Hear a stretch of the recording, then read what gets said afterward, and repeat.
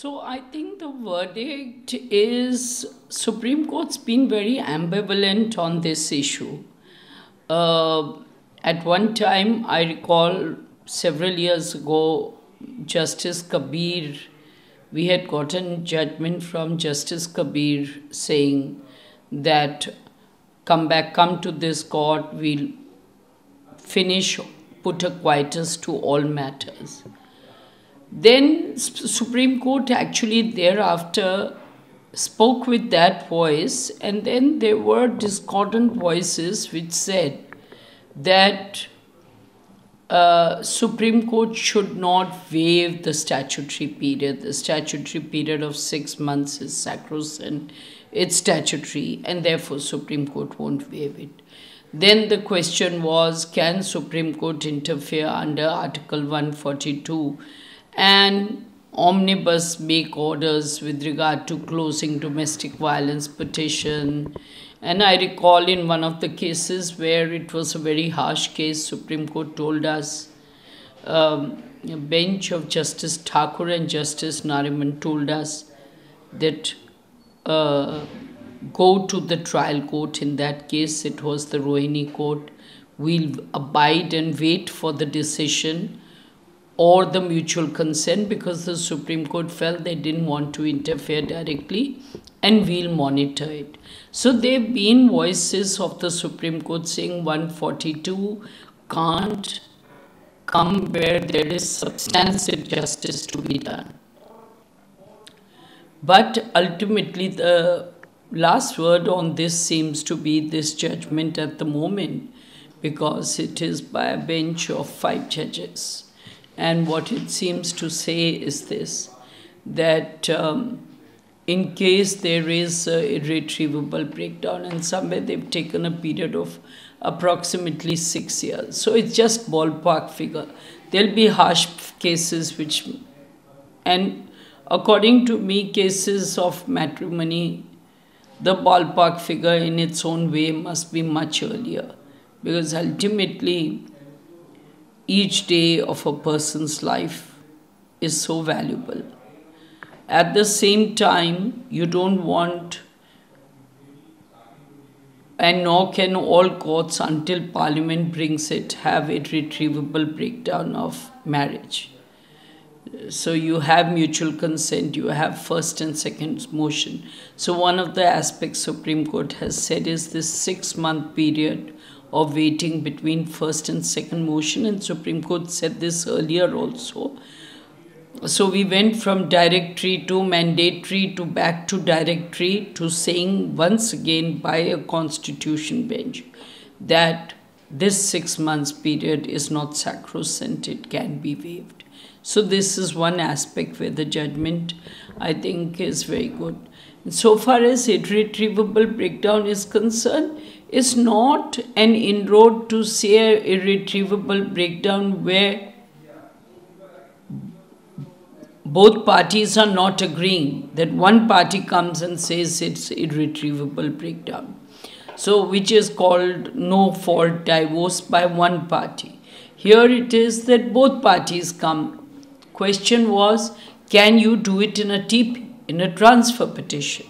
And the Supreme Court again said, you can in a transfer petition, because again there was a view that a transfer petition is not a substantive petition before the court, and the Supreme Court should not do it in a substantive, non-substantive petition. But now this seems to be the last word for the moment, that even in a transfer petition, Supreme Court can in one go put a quietus, because very often the Supreme Court, when a TP comes to it, do the parties want to go for mediation? Do they want to go for settlement? Only if both parties are agreeable does it refer it to mediation. So if it gets resolved, then Supreme Court will say, we'll put a quietus.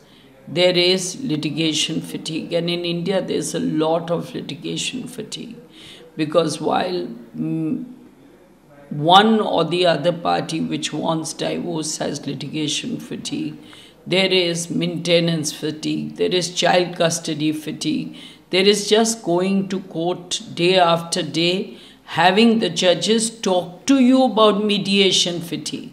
I've known matrimonial cases where people have been sent by each judge that comes on the roster 10 times to go for mediation. And that also in its own way is fatigue for a client, because somewhere he wants that, okay, we are not getting a settlement, then let's have the matter decided one way or the other.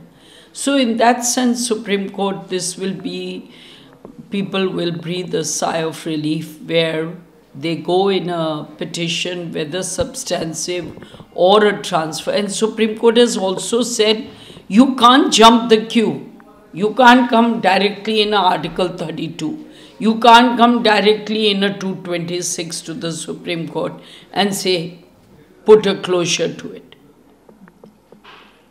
and refer it to mediation. You have to come through the normal forum by exhausting your remedies, or when you're moving a state-to-state transfer, come in a transfer petition.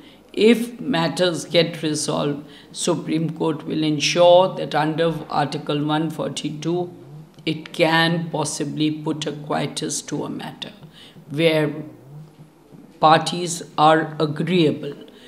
Parties are not agreed, irretrievable breakdown. That aspect the court has still to look at, although Parliament hasn't made it. So in that sense, there were judgments of the Supreme Court virtually talking of irretrievable breakdown, like Savitri Pandey, etc. The court has said, read down those judgments. So it's really, in a sense, saying you have statutory right to go for a divorce on a fault ground. On a no-fault ground, normally you would not bring irretrievable breakdown on one party's say-so. But it can do it in certain cases where there is so much litigation and where you need to put quietus to a matter. So let's see. It's good. In the meantime, I feel that we need far more matrimonial courts. You need that at the level of a trial court, a case should finish in 2 years. You need that at the level of High Court, it should finish in 1 or 2 years, so that a person knows their fate within 3-4 years, one way or the other. See, every day in a person's life is important. But this drags both parties through, and I'm not saying they shouldn't go through litigation, but at least it should be quick enough so that one way or the other they can know that this is our status, and if they have to get a clean break, then they should be able to get on with their lives.